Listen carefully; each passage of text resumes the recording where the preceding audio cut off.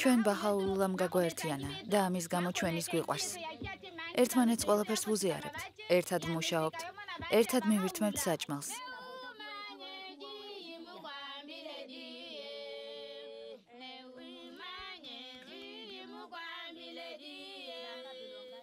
ჩვენ ბევრ სიახლეს ვიგებთ და ეს ყველაფერი ბაჰაულლას წყალობით. მან გვასწავლა ღმერთისა და ერთმანეთის სიყვარული. აი, ამიტომაც ჩვენ ერთად ვსხდებით სუფრასთან და ერთმანეთს ვუზიარებთ ყველაფერს. ღმერთმა დაგლოცა.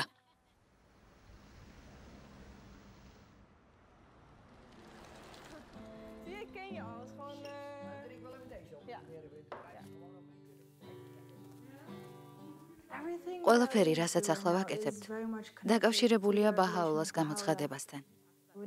ყოველთვის, როდესაც ერთმანეთს ხვდებით, როცა ერთად ვიკრიბებით და ლოცვებს ვკითხულობთ, მეგობრულად მცხოვრები თემი ვართ, სადაც ყველა ერთმანეთს იცნობს და ერთმანეთთან მჭიდროდაა დაკავშირებული.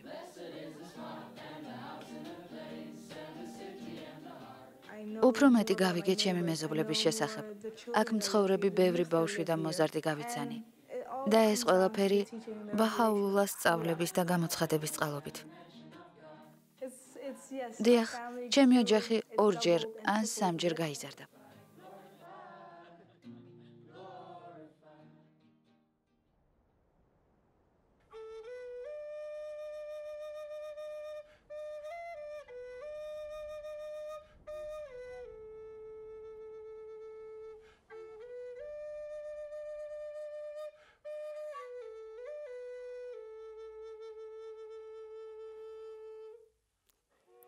ბაჰაულლამ გაგვაგებინა, რას ნიშნავს იყო მკვიდრიერი. და როგორც ამერის ნაწილს ჩვენ გვაკისრია პასუხისმგებლობა შევიტანოთ ჩვენი წვლილი მთელ სამყაროში, იმის სახით, რაც ღმერთმა გვიბოძა. ბოლო დროის წინასწარმეტყველები თუ ღვთის გამოცხადებები საუბრობდნენ ზამთარსა და გაზაფხულზე. ბაჰაულლას გამოცხადება გაზაფხულია.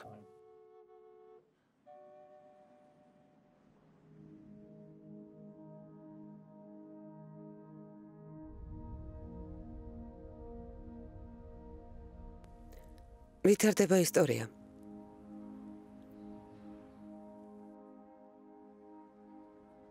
კაცობრიობის განვითარების ისტორიის ყოველ სტადიაზე. ღვთისმოციქულები წმინდა სწავლებით განვითარების იმპულსს და მიმართულებას აძლევენ. დღესდღეობით კაცობრიობის სიმწიფის აღმავლობისკენ. ღვთის წინასწარმეტყველები ადამიანისთვის მასწავლებლები ვით არიან. მათ მოაქვთ განსაკუთრებული სწავლება, რომელიც შეესაბამება იმ დროის ცივილიზაციის განვითარებას. დღევანდელი დღის ღვთიური მოციქულის ბაჰაულლას დრო დადგა. ბაჰაულლას სწავლება აერთიანებს რასებს, ერებს, წარმომავლობას და მთელ სამყაროს. ბაჰაულლას სწავლება მილიონობით ადამიანს თააგონებს, გარდაქმნის სამეზობლოებს, სოფლებს და ქალაქებს დედამიწის ნებისმიერ კუთხეში. ბაჰაულლას მოვლენის მიზანია კაცობრიობის არსის გარდაქმნა. მსოფლიოს შინაგანი და გარეგანი ცვლილება. თავის ბუნებით ბაჰაულლას სწავლება სასიცოცხლოდ მნიშვნელოვანია. ხოლო მისი მასშტაბები გრანდიოზულია. მისი ძირითადი თვისებაა კაცობრიობის ერთიანობა. ყველა იმ სასიცოცხლო მნიშვნელოვანი ურთიერთობის შედეგებით, რომლებიც ერებს და ხალხებს აკავშირებს, ეხმარება მათ. ამაღლდნენ ნებისმიერი ფორმის ცრურწმენებზე, წინ წაიწიონ ქალთა და მამაკაცთა თანასწორობის თვალსაზრისით. გაამხნეონ დაჩაგრულები და გაამყარონ ეკონომიკური სამართლიანობა. ბაჰაულლას სწავლება მოწმობს განხეთქილებისა და განსხვავებულობის დასასრულს. დადგა დრო აღიარებისა, რომ ყველა ადამიანი ერთი ოჯახია და ეს საფუძველია გაერთიანებული სამყაროს მშენებლობისა. რომელიც მოიცავს ყველა ერს თავისი მრავალფეროვნებით. ეს კაცობრიობის ისტორიის ახალი თავია, თავი რომელიც დაიწყო 200 წლის წინ.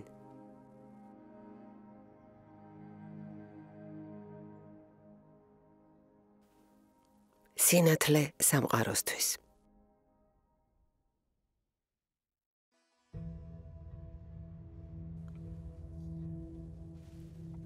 სპარსეთი 1817 წელი. სამყაროს სძინავს. ერთ ჩვეულებრივ დღეს არაჩვეულებრივი ბავშვი დაიბადა. იგი ცნობილი გახდა ბაჰაულას სახელით. წარმოშობით მდიდრული ოჯახიდან იყო. მამამისი ცნობილი სახელმწიფო მოღვაწე იყო. მისი წინაპრები სპარსეთის დიადი დინასტიიდან იყვნენ. ბაჰაულა ბავშვობიდანვე გამოირჩეოდა. ინტელექტუალურად ძალიან ნიჭიერი იყო. მისი დამოკიდებულება და თავდაჭერილობა ყველას აკვირვებდა, ვინც კი გაიცნობდა. ზრდასრულები ერთმანეთს ეკითხებოდნენ, როგორ მოხდა, რომ ამ ბავშვის ქცევა და გონებრივი განვითარება ჩვენსაზე გაცილებით მაღალია. მისი პასუხები ყოველთვის ღრმა შინაარსისა იყო. მათ აოცებდათ ის, რომ ბაჰაულა სკოლაში არასოდეს დადიოდა. მისი ინტელექტი, შესაძლებლობები და სულიერი მდგომარეობა ყოველთვის ყველაზე მაღალი იყო. ზრდასრულ ასაკში ბაჰაულამ უარი განაცხადა მდიდრულ ცხოვრებასა და ფუფუნებაზე. და ამის ნაცვლად თავისი თავი სრულიად მიუძღვნა დაჩაგრულებისა და ღარიბების დახმარებას. 22 წლის ასაკში ბაჰაულას მამის თანამდებობა უნდა დაეკავებინა სახელმწიფო მონარქის კართან მსახურებაში, როგორც ეს მიღებული იყო იმ დროისთვის. ბაჰაულამ უარი განაცხადა თანამდებობაზე. ამჯობინა ჩვეულებრივ მოქალაქედ დარჩენილიყო. ყოველ დღე მასთან გაჭირვებულები მიდიოდნენ, რომლებსაც ის ეხმარებოდა. სწორედ ამის გამო შეარქვეს ღარიბების მამა. მას ყველა ერთნაირად უყვარდა. ყველასთვის წირავდა თავის ცხოვრებას. თავის გაწირვა არ არის მარტივი. ადამიანი, რომელიც თავს წირავს, განსაკუთრებულია. მას უზარმაზარი სიყვარულის უნარი გააჩნია. ბაჰაულამ ხალხს თავისი თავი მიუძღვნა, სრულიად განსაკუთრებულად იმ დამოკიდებულებისაგან, რომელიც იმ დროის მაღალ საზოგადოებაში იყო მიღებული. სიცოცხლის ბოლოს ბაჰაულამ თავისი ბავშვობის ისტორიის მაგალითზე ყველას ნათლად დაანახა, რომ მატერიალური სამყარო და სიმდიდრე წარმავალია, არამარადიულია. მან გაიხსენა, როგორ უყურებდა საგანგებოდ დადგმულ თოჯინურ სპექტაკლს თავისი უფროსი ძმის ქორწილში. პიესის გმირებმა ძალიან სწრაფად დაიწყეს მოძრაობა.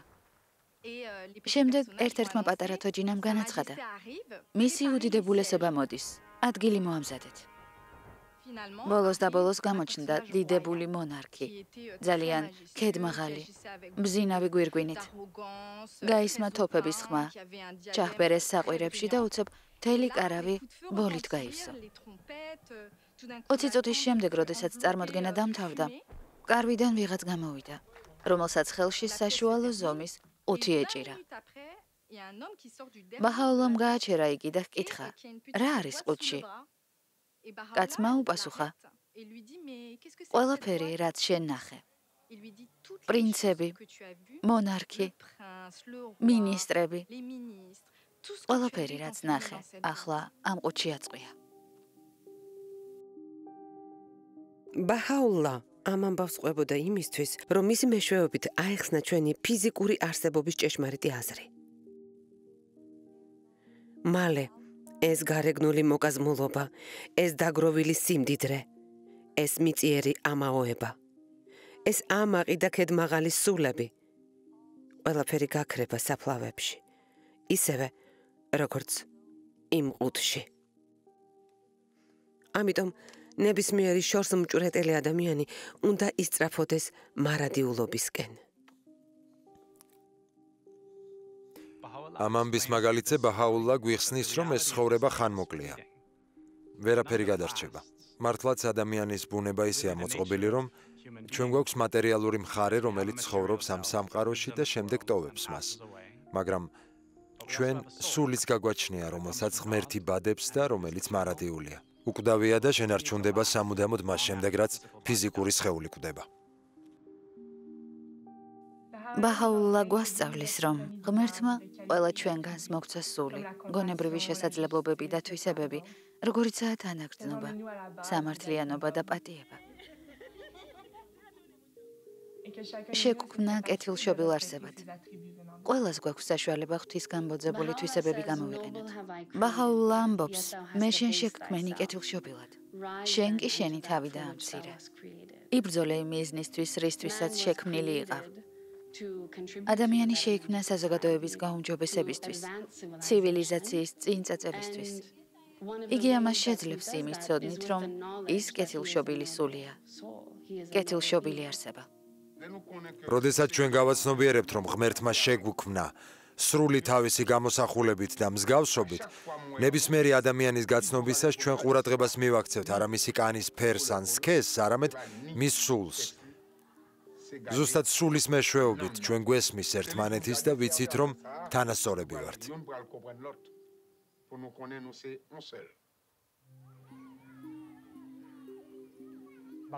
ბაჰაულლამ განაცხადა, ჩვენ ერთი მტვრისგან შეგქმენით, ასე რომ არა დიდო თავის სხვების წინაშე.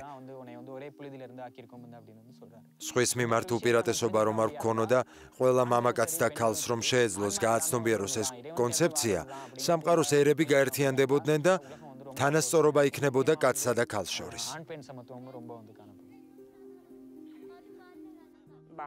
ბაჰაულლამ მოგვიტანა კანონები და პრინციპები საზოგადოების გარდაქმნის მიზნით. ადრე მიაჩნდათ, რომ ქალს არ შეეძლო გადაწყვეტილებების მიღება, არ შეეძლო სწავლა. მაგრამ დღეს ბაჰაულლას სწავლების გამოცხადების წყალობით ჩვენ ვისწავლეთ, რომ ქალს საკმაოდ მნიშვნელოვანი როლი აკისრია საზოგადოების ცხოვრებაში. მამაკაცი და ქალი ფრინველის ორი ფრთასავით არიან. ეს ნიშნავს, რომ კაცობრიობას არ შეუძლია წინსვლა რომელიმე ფრთის გარეშე.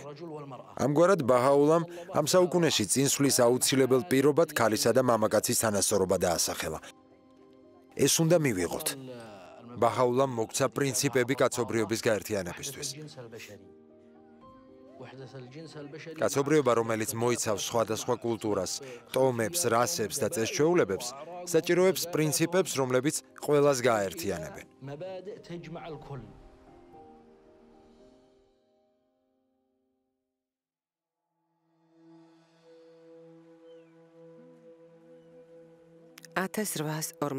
წელი. ბაჰაულლა თავის სამშობლოში ცნობილი იყო თავისი სიკეთით, ჰუმანურობით, წინასწარმეტყველების უნარით და სიბრძნით. ამავდროულად მოულოდნელი და შთამბეჭდავი მოძრაობა გავრცელდა მთელ სპარსეთში.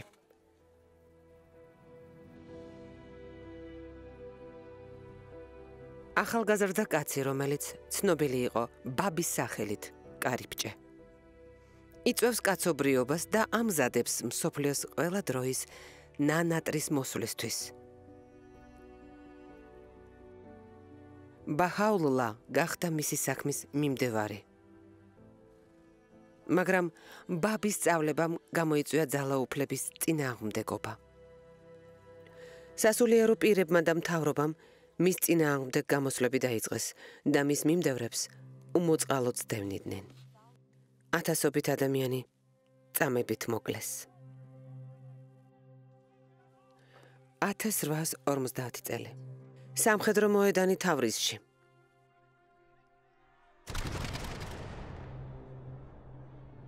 თვითბაბი სასტიკად აწამეს და მოკლეს.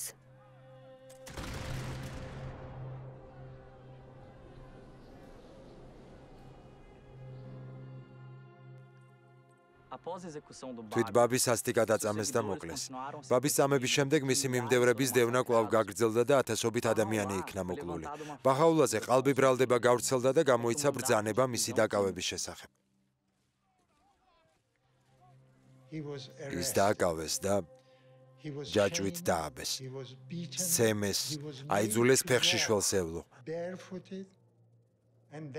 შემდეგ მოათავსეს სიახჩალის საპყრობილეში, რომელიც სიტყვასიტყვით შავ ორმოს ნიშნავს.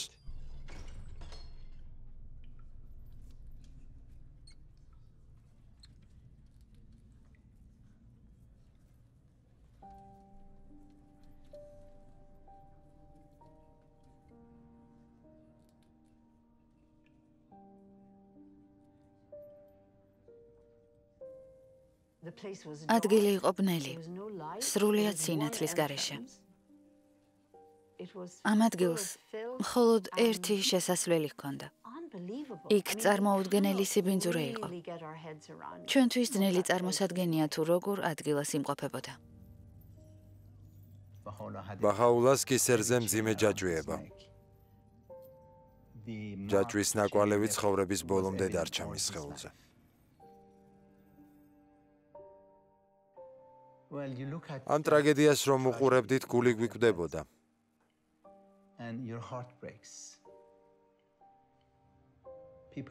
ადამიანები მრავალი წლის განმავლობაში ელოდებოდნენ ღმერთის გამოცხადებას და შემდეგ ასე მოექცნენ.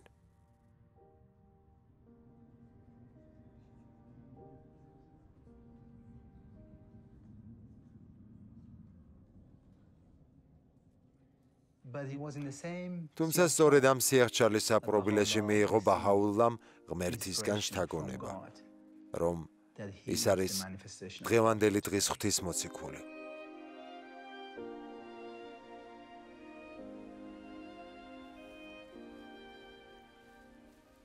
იმ დღეებში, როდესაც თეირანის საპყრობილეში ვიწექი, ჯაჭვების სიმძიმისა და სიმყრალისაგან თითქმის არ მეძინა. იშვიათი წამიერი თვლემის დროს მე ვგრძნობდი. თითქოს კეფიდან მკერდისკენ რაღაც მიედინებოდა.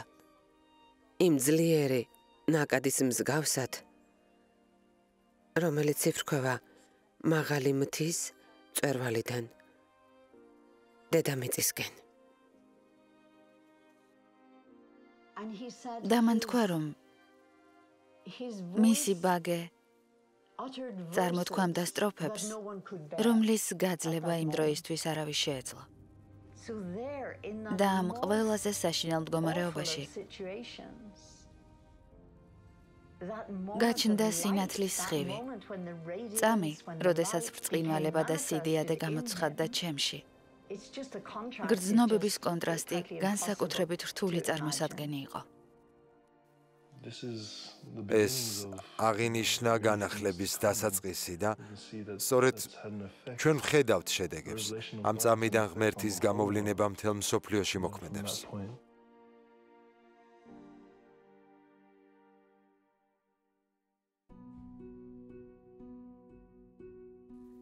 ბაჰაულლამ გამოიარა 4 უმძიმესი ტანჯვის თვე შავ ორმოში.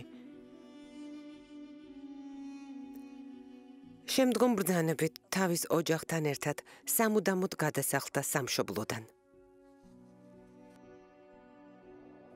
ავადმყოფმა და დასუსტებულმა მან ზამთარში გადაკვეთა ზაგროსის მთები და ბაღდადს მიაღწია. ასე დაიწყო გაძევების პერიოდი, რომელიც გაგრძელდა მისი დარჩენილი ცხოვრების 40 წელიწადს. იმ დროისთვის მისი ღვთიური მისიის ჭეშმარიტი აზრი ფარული რჩებოდა. წლებმა განვლო. ბაჰაულლა გაემართა უდაბნოსკენ. რომ ქურთისტანის მთებში განმარტოებით ეცხოვრა. იქ 2 წლის განმავლობაში მედიტაციასა და ლოცვებში ჩაიძირა.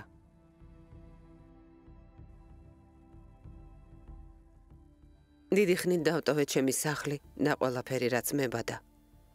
უარი ვთქვი ჩემს ცხოვრებასა და ყველაფერზე, რაც მასთან იყო დაკავშირებული. მე მარტოობა ვამჯობინე. ცხოვრება თანხმლების გარეშე.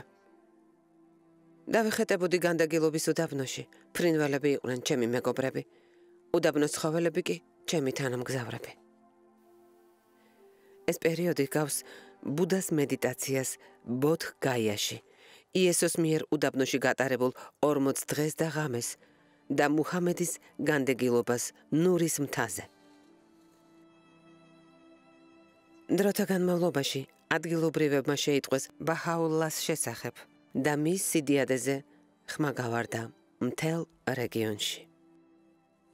როდესაც ის მოვიდა ჩვენთან, იმ მთებში, ხეობებსა და გამოქვაბულებში, მან გაატარა თავისი ცხოვრების ორი ყველაზე მშვიდი წელიწადი. აღსანიშნავია, რომ მისი ცხოვრება იყო ძალიან ძნელი და მძიმე, თუმცა მან აქ ორი მშვიდი წელი გაატარა. თაობიდან თაობას გადაეცემა მისი ხსოვნა. ხალხი დღემდე საუბრობს მის შესახებ. ის მეხსიერებაშია, ჩვენს მეხსიერებაში.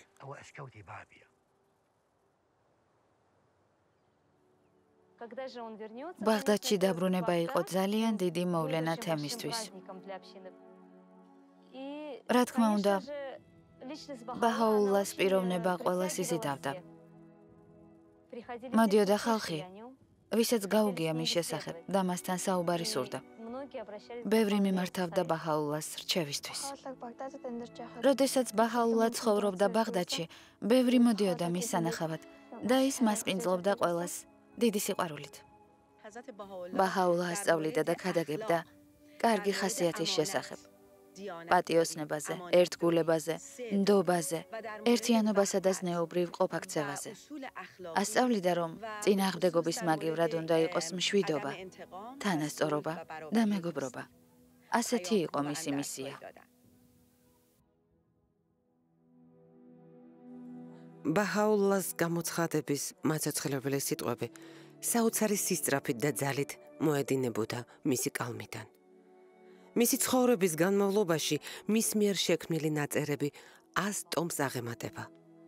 ეს ნაწერები დღეს 8 ენაზეა თარგმნილი.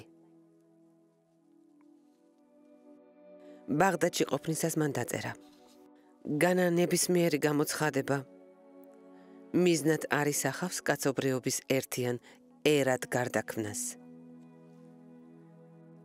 როგორც გარეგნულ, ასევე შინაგან გარდაქმნას, რომელიც ეხება სულიერ და ფიზიკურ ცხოვრებას.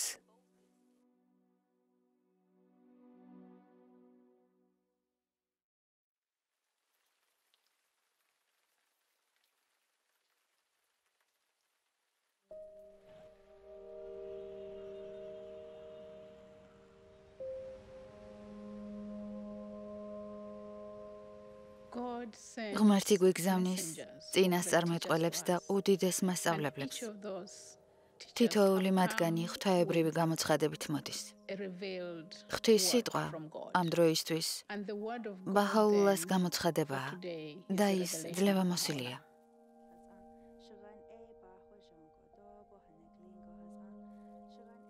მას ადამიანის სულის გარდაქმნა შეუძლია, მაგრამ კაცობრიობამ უნდა ისწავლოს მისი გამოყენება, რადგან ღმერთის სიტყვა განკუთვნილია არა მხოლოდ ჩემი პირადი ტრანსფორმაციისთვის, არამედ მთელი საზოგადოებისთვის.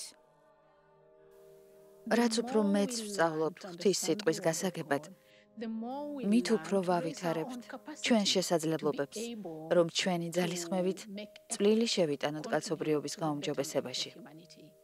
სწორედ მაშინ ცოცხლდება ღვთის სიტყვა, როდესაც ის გამოიხატება ღვთის მსახურებასა და უფლის თაყვანისცემაში. ბაჰაულლას გამოცხადების გავლენა შეუძლებელია აღწერილი იყოს სიტყვებით. თავიდან ის თქვენ გარდაგქმნით. თქვენს შვილებს გაზრდით სწავლების გავლენის ქვეშ.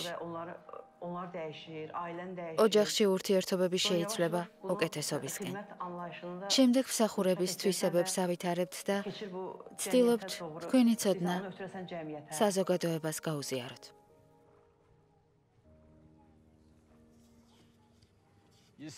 იცით, მე მიყვარს ბაჰაულლას ნაწერები. ის კაცობრიობას ადარებს ბაღს, სადაც სხვადასხვა ფერისა და ფორმის ყვავილი ხარობს. როდესაც ჩვენ გავაცნობიერებთ ჩვენს ერთიანობას, ჩვენ ვიწყებთ ამ ერთიანობისთვის შრომას. და ამ პროცესში ჩვენ ვემსახურებით სხვებს, ვეხმარებით სხვას, ვაძლიერებთ მათ. ჩვენს დროში მარტივია ცხოვრება გაატარო მუდმივ ფიქრებში, პირად უსიამოვნებებსა და სურვილებზე. ბაჰაულა მოგვიწოდებს, რომ ჩვენს თავზე ფიქრს შევეშვათ და სხვაზე ზრუნვა დავიწყოთ.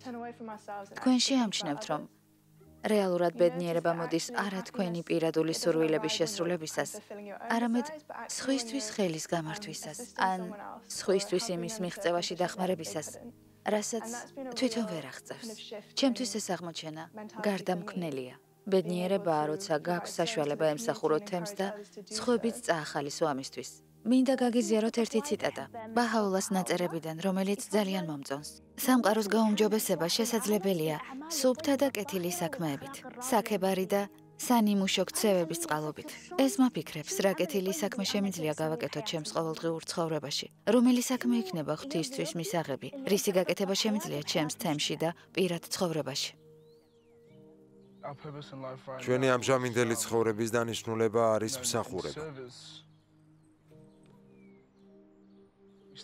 დღემდე ხვდებით რასიზმის გამოვლენებას ფერადკანიანებსა და თეთრკანიანებს შორის, თუნდაც განსხვავებული ეროვნების ხალხის მიმართ. და აი ჩვენ ყველანი ერთად ვიკრიბებით და გაგვაჩნია ის კავშირი, რომელსაც ერთობა მოაქვს ჩვენს თემსა და მთელ სამყაროში.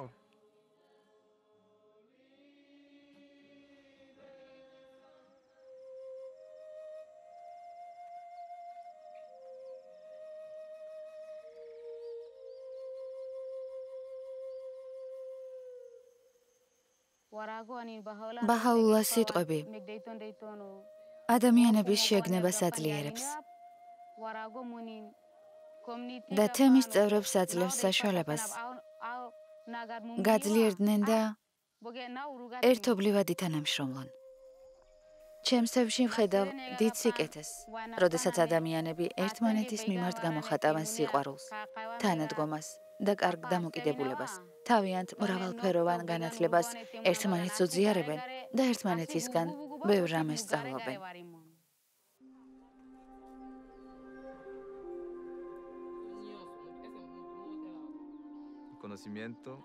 უფალმა ცოდნა ყველას გაუზიარა. ცოდნა მხოლოდ რამდენიმე სასარგებლოდ არ არის. ცოდნა იძლევა დიდ შესაძლებლობებს. გაიგო, ვინ ხარ და ვისთან გაქვს საქმე. მიხვდე ღვთის ჩანაფიქრს კაცობრიობის მიმართ. როგორც კი ამას გავაანალიზებთ და გავიგებთ, დავიწყებთ სხვის დახმარებას, რომ მათაც შეიძინონ ეს ცოდნა.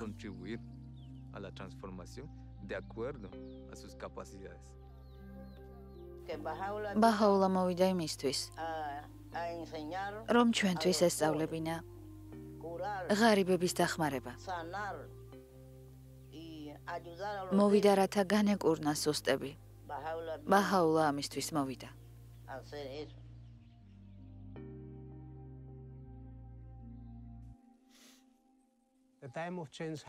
ცვლილებების დრო დადგა. საქმეების ძველი გზებით გადაწყვეტა წარსულს ჩაბარდა.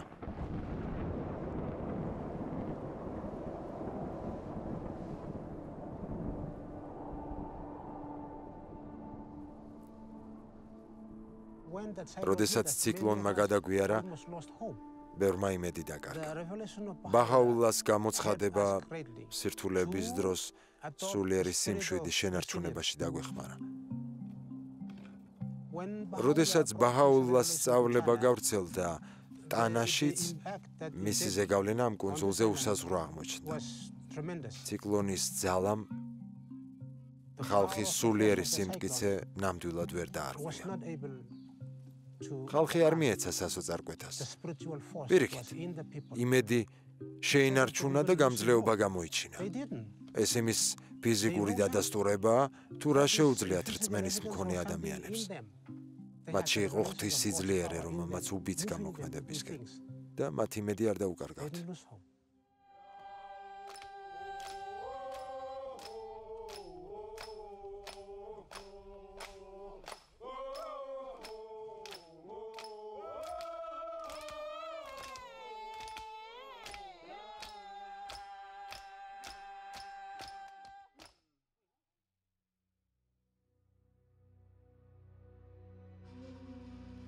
ათას 863 წელი. ბაჰაულლასა და მისი სწავლების გავლენა ხალხზე სულ უფრო მეტად აღიზიანებდა სპარსულ ხელისუფლებას. მათი მითითებით, ოსმალეთის იმპერიის სულთანმა ბაჰაულლა თავისი სამშობლოდან კიდევ უფრო შორს გადახვეწა.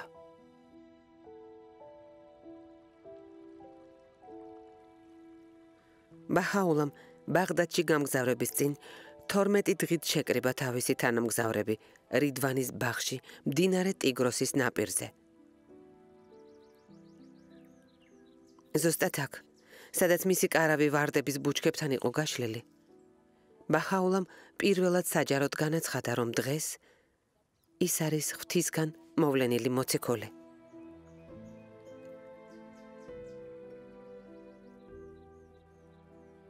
ამ მომენტში დაიწყო კაცობრიობის ისტორიის ახალი ერა. ყველაფერი შეიცვალა. იმ ცვლილების მასშტაბით, რომელიც ბაჰაულას მიერ არის გამოთქმული, ზოგიერთ წერილშია ნახსენები, სადაც ამ დღეებს თვითონ აღწერს. ის, რაც დაფარული იყო, გაცხადდა. ის, რაც იდუმალი იყო, ნათელი გახდა. აღზრდექით, რათა ეს დღე ვადიდოთ. დღეს ცის კარიბჭე ღია და მარადიულობის ღრუბლებიდან წვიმა მოდის.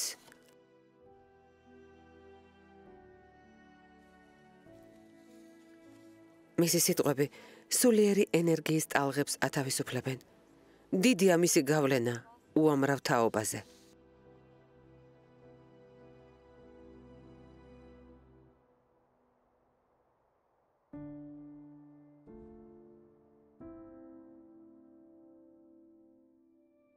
ბაჰაულლა თავის ოჯახსა და თანამოაზრეებთან ერთად ოსმალეთის იმპერიის გულში იყო განდევნილი. ჯერ სტამბოლში, შემდეგ ედირნეში. ხელისუფლებას იმედი ჰქონდა, რომ მის რწმენას ერთხელ და სამუდამოდ გაანადგურებდნენ, მაგრამ ბაჰაულას გავლენა უდიდესი აღმოჩნდა. წლები გავიდა. 1868 წელს კვლავ გადაასახლეს, ამჯერად ოსმანთა იმპერიისგან შორს, ისრაელში, ციხესიმაგრე აკაში.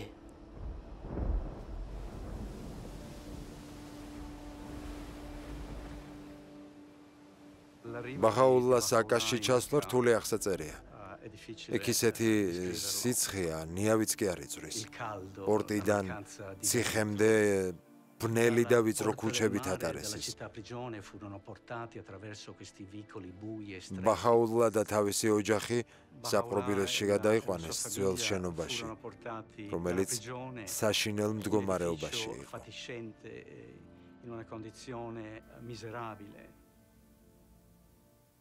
მათ ყარაულებს წყალი სთხოვეს, მაგრამ უარი მიიღეს საჭმელ სასმელზე.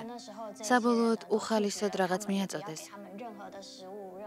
მაგრამ წყალი ისეთი ბინძური იყო, რომ დალევა შეუძლებელი იყო. უმძიმესი პირობების გამო 3 დღის განმავლობაში მისი 3 მეგობარი დაიღუპა. ბაჰაულლამ აღწერა თავისი ტანჯვა თავის წმინდა წერილებში. დაწერა იმის შესახებ, რომ მზად იყო ჯაჭვის სიმძიმე აეტანა. ოღონდაც ჩვენ ყოფილიყავით თავისუფლები და დათანხმდა გამხდარიყო პატიმარი, რათა კაცობრიობა გაეთავისუფლებინა.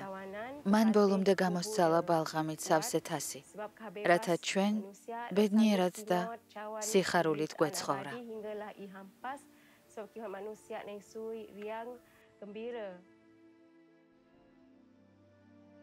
ჰოი თქვენ, ვისაც ერთი ღმერთის გწამთ. ჩვენ დავთანხმდით დამცირებაზე, რათა თქვენ ამაღლება შეძლოთ და მრავალი განსაცდელი გადავიტანეთ, რათა თქვენ განდიდდეთ და აყვავდეთ.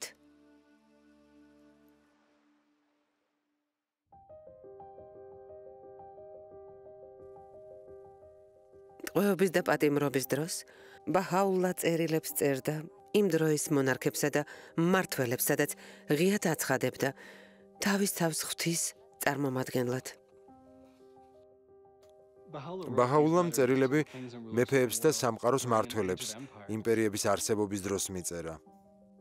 ეს იყო პერიოდი, როდესაც რამდენიმე მმართველი მართავდა მსოფლიოს დიდ ნაწილს. ბაჰაულამ მოუწოდა მმართველებს სიმშვიდისკენ, რაც ძალიან მნიშვნელოვანი იყო. სიმშვიდეს ურჩევდა მათ და ასწავლიდა, რომ ამ სამყაროში ძლიერებმა არ უნდა დაჩაგრონ სუსტები. მმართველებმა არ უნდა აწამონ მოსახლეობა. აღსანიშნავია, რომ ეს პატიმარი ასეთ შეურაცხმყოფელ პირობებში ყოფნისას წერილებს წერდა იმ დროინდელ მმართველებს და მეფეებს, რათა მითითება მიეცა მათთვის, რომ თანაგრძნობა და სამართლიანობა გამოეჩინათ ხალხის მიმართ. წერილებში ის ამბობდა, რომ მმართველს ყური უნდა დაეგდო ერისთვის. ღარიბების ინტერესებიდან გამომდინარე უნდა ემართა ქვეყანა და ყოველი საქმე თათბირზე უნდა განეხილა. კონსულტაციის პრინციპი გადაწყვეტილების მიღების საშუალებაა, რომელიც ხალხს ეხმარება. ეხმარება ეძებოს ჭეშმარიტება და იზრუნოს კეთილდღეობაზე. თათბირზე ადამიანებს შეუძლიათ თავიანთი აზრები გამოხატონ. აგრეთვე ეს მათ საშუალებას აძლევს ერთობლივად მიიღონ გადაწყვეტილება. მთელი ჯგუფი თათბირობს და აზრთა გაცვლა-გამოცვლის გზით მიდის საერთო დასკვნამდე. ის, რომ ჩვენ კონკრეტული ხერხით შეგვიძლია გაერთიანება, ბაჰაულლას უდიდესი საჩუქარია ჩვენთვის. ბაჰაულამ გაუგონარი რამ გააკეთა. ძალიან იშვიათად თუ ნახავ ადამიანს, რომელსაც სკოლაშიც კი არ უვლია. იმად გვერდით არ მჯდარა, ვისაც უნივერსიტეტი აქვს დამთავრებული. არადა ეს ხალხი ერთობლივად მსჯელობს საკითხებზე საერთო თვალსაზრისის შესამუშავებლად. თათბირის დახმარებით შესაძლებელი ხდება მასების ხმა გავიგონოთ. ბაჰაულლა გვასწავლის, რომ ეს ყველას ეხება, მიუხედავად რასობრივი, ნაციონალური, კლასობრივი, პოლიტიკური თუ რელიგიური განსხვავებისა. ამ პროცესში მონაწილეობის მიღება ყველას ძალიან გვახალისებს. მჭიდრო კავშირშია ჩვენს პლანეტაზე სამართლიანობის მიღწევასთან. ნებისმიერ ჯგუფს აქვს უფლება, პრივილეგია და მოვალეობა მონაწილეობა მიიღოს ამ კონსულტაციურ პროცესში. ჩვენ ცხოვრობთ ისეთ დროს, როდესაც უფრო და უფრო ძნელი ხდება იმის დამალვა, რომ სამყაროში ბევრი ადამიანი იტანჯება. ამდენ უსამართლობას, ამდენ გამოწვევას ებრძვის კაცობრიობა. ჩვენ არა მხოლოდ უსამართლობას ვებრძვით, არამედ სამართლიანობის აშენება გვინდა. როდესაც სხვებს ხვდებით სტრატეგიებისა და გადაწყვეტილების შესამუშავებლად, რათა საზოგადოებაში არსებული რთული პრობლემები გადავჭრათ, ჩვენ ამის შესრულება გვევალება. ისე რომ ერთიანობა დავამკვიდროთ, თანამშრომლობა გავაძლიეროთ და საერთო დასკვნამდე მივიდეთ.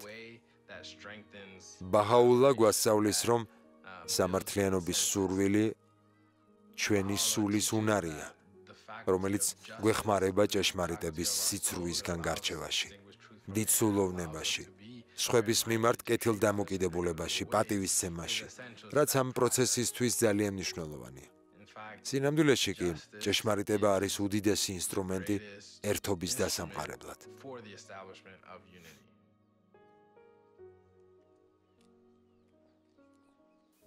ამჟამად ერთობის უფრო ფართო გაგება გაგვაჩნია. ჩვენ გვაქვს სხვადასხვა კულტურა, ვლაპარაკობთ სხვადასხვა ენაზე. ეთნიკურად განსხვავდებით, მაგრამ მაინც ერთნი ვართ, რადგან ერთი ღმერთის შვილები ვართ ყველანი. სამყაროში დიდი ქაოსია. ერთ ცნობიერებაში კი სრული დაბნეულობაა. ჩვენ ყოვლის შემძლე ღმერთს ვეხვეწებით, რომ სამართლიანობის დიდებით გაანათოს სამყაროც და ჩვენი გონებაც. და მოგცეს აღმოჩენების შესაძლებლობა, რაც ნებისმიერ დროსა და ვითარებაში სარგებელს მოგვიტანს.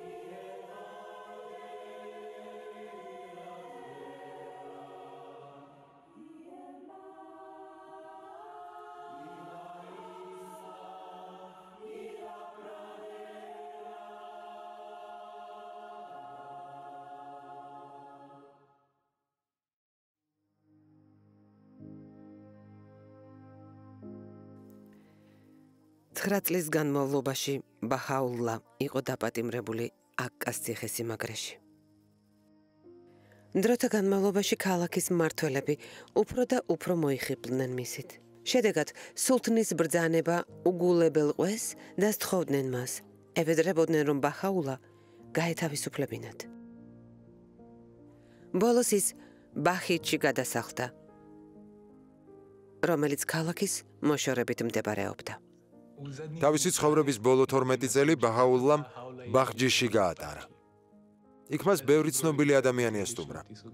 ერთ-ერთი სტუმარი იყო ედვარდ გრენვილ ბრაუნი, კემბრიჯის უნივერსიტეტის პროფესორი, რომელმაც შემდეგ თავისი პირველი შეხვედრა აღწერა ბაჰაულლასთან და ის ღრმა შთაბეჭდილება, რაც ბაჰაულლამ მასზე მოახდინა.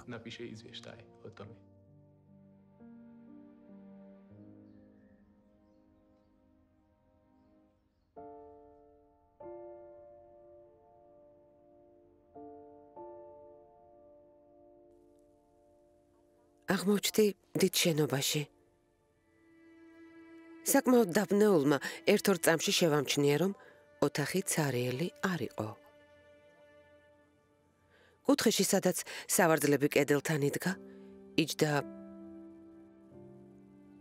არაჩვეულებრივი ადამიანი, რომელიც საოცარ პატივისცემას იწვევდა. მისი თვალები თითქოს თქვენი სულის სიღრმეში კითხულობდა ყველაფერს. მაშინვე მივხვდი, ვინც იყო ეს კაცი. მე დავიჩოქე მის წინაშე. ვუმზერდი პიროვნებას, რომელიც ისეთი სიყვარულის და ხიბლის მატარებელი იყო, რომ მეფეებსა და იმპერატორებსაც კი შეშურდებოდათ.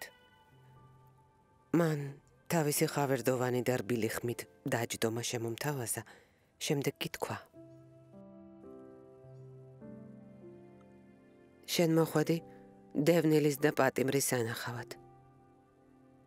ჩვენ მხოლოდ სიკეთე და ბედნიერება გვსურს სამყაროსა და ადამიანებისთვის. გვინდა ყველა ერი ერთ მორწმუნე გახდეს და ადამიანები ძმებივით ეპყრობოდნენ ერთმანეთს, რომ სიყვარული და ერთობა იყოს ადამიანებს შორის. განაცუდია, რომ დასრულდეს რასობრივი დაპირისპირებები. თუმცა მაინც ასე მოხდება. უშედეგო გაფიცვები და გამანადგურებელი ომები წარსულს ჩაბარდება და ყველგან მშვიდობა დაისადგურებს.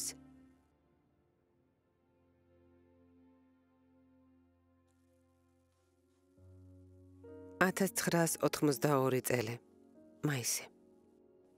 ბაჰაულლამ დევნილობაში გაატარა 40 უმძიმესი წელი. ამ ხნის განმავლობაში მან ყოველგვარ ტანჯვას გაუძლო ადამიანთა უკეთესი მომავლისთვის. ბაჰაულლა გარდაიცვალა ბახჯიში. მისი გარდაცვალების ადგილი დღეს აღდგენილია და წარმოადგენს სასულიერო ცენტრს, სადაც ყოველ წელს მილიონობით ადამიანი ჩამოდის სალოცავად მსოფლიოს სხვადასხვა კუთხიდან.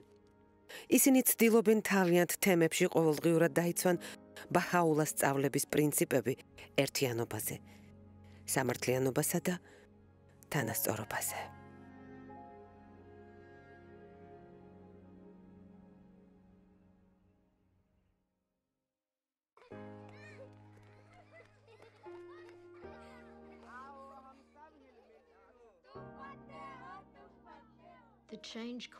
იმ ცვლილებათა მასშტაბი, რომელთანაც ბაჰაულლამ მოგვიწოდებს, უზარმაზარია.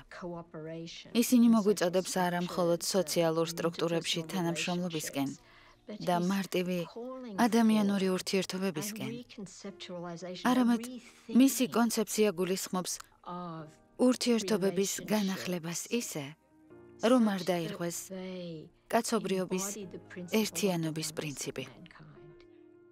ეს სხვებთან თანამშრომლობას, ურთიერთქმედებასა და გამოცდილების გაზიარებას მოითხოვს. შემდეგ კი ეს ყველაფერი იწონება ამ უზარმაზარი მსოფლ ხედვის სასწორზე. ბაჰაულლას ხედვა გულისხმობს, რომ ამ სამყაროში ერთიანობა დადგება უდავოდ, მისი სიტყვა მიყრუებულ სოფლებამდეც კი მიაღწევს.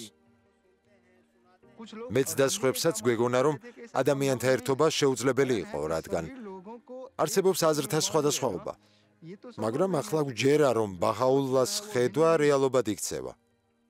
ამჟამად ჩვენს თემში მისი სწავლების ზეგავლენა აშკარაა. როდესაც უხუცესები, ახალგაზრდები და დანარჩენები ყველანი ერთად მსჯელობენ, საბოლოოდ ერთ აზრამდე მიდიან. ეს ბაჰაულლას გავლენა და დამსახურებაა.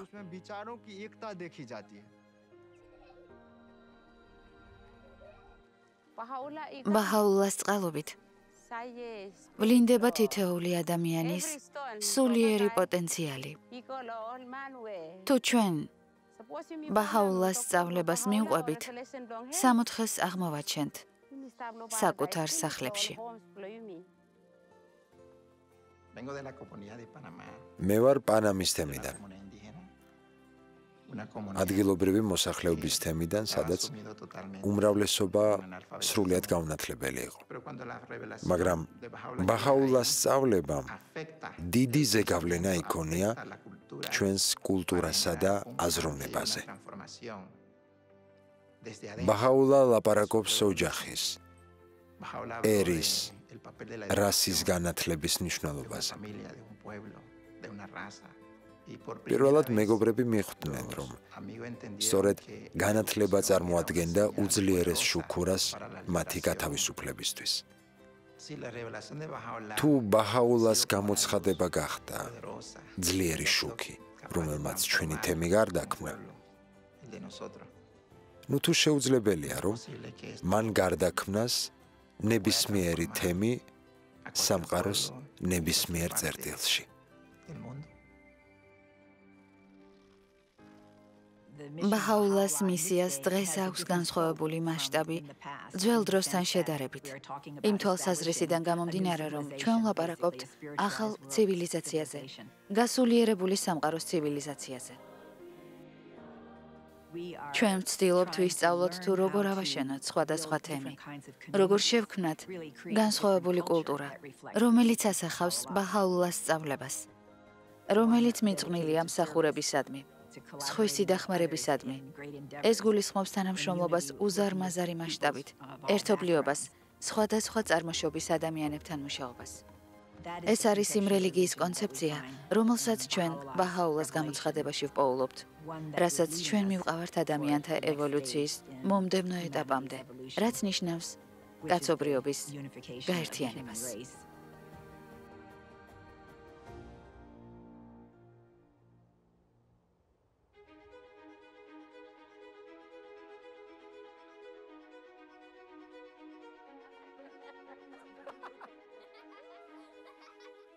ისტორია თანდათანობით ვითარდება. ეს ისტორია კაცობრიობის ღმერთთან შეხვედრის ისტორიაა, რომელიც მთელი სამყაროს სოფლებსა და სამეზობლოებში ვითარდება. დიდ და პატარა ქალაქებში, სადაც ყოველი სული იღებს სასიცოცხლოდ მნიშვნელოვან მონაწილეობას. ეს შეხვედრა არის იმედით სავსე და ბაჰაულლას სიტყვებით განათებული. კურთხეულია ის, ვისაც ძმა ურჩევნია თავის თავს. შენი გულის ბაღში მხოლოდ სიყვარულის ვარდები დარგე. თქვენ ხართ ერთი ხის ნაყოფი და ერთი ტოტის ფოთლები. დედამიწა არის ერთი ქვეყანა, მისი მოქალაქეები კი მთელი კაცობრიობაა. ერთობის მანათობელი იმდენად ძლიერია, რომ მას შეუძლია გაანათოს მთელი დედამიწა. ეს დევნილი, რომელმაც უამრავი უბედურება გამოიარა, თავის წმინდა წერილებში სხვა მიზანს არ ემსახურებოდა გარდა მტრობისა და სიძულვილის ცეცხლის ჩაქრობისა. ისე რომ ადამიანთა გულების საგანათებულიყო ურთიერთშეთანხმების სინათლით და სიმშვიდეს დაესადგურებინა მათ სულებში.